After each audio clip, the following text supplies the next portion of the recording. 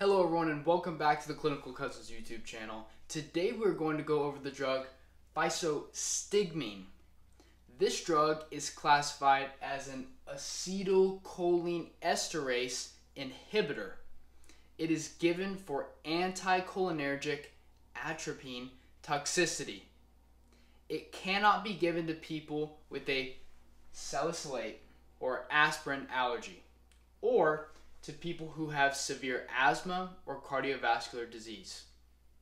In pregnant women, it has a category of C, which means that you should weigh the risk and reward of giving this medication. This drug binds to our acetylcholine esterase eraser. If you have not seen our short video titled The Neuromuscular Junction, you should do a quick review, because if you do, this drug will become so easy to understand. When it binds to acetylcholine esterase, we are inhibiting our eraser. Now, we will have more acetylcholine in our synaptic cleft to bind to our acetylcholine receptors. This is a good thing to do if we have given our patient too much anticholinergic medication like atropine. Because atropine is competing for the same receptor as acetylcholine, physostigmine allows us to increase our odds of winning by increasing the amount of acetylcholine in the synaptic cleft.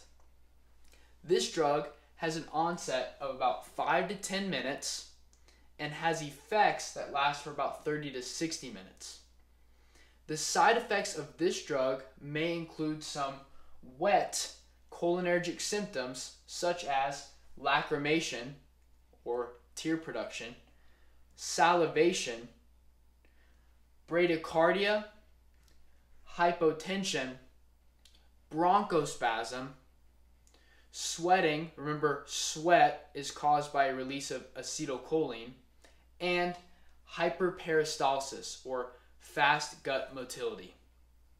Some commonly tested material about this drug is that it is given for anticholinergic or atropine toxicity. It is an acetylcholine esterase inhibitor or an eraser inhibitor, and it will give us our cholinergic wet symptoms.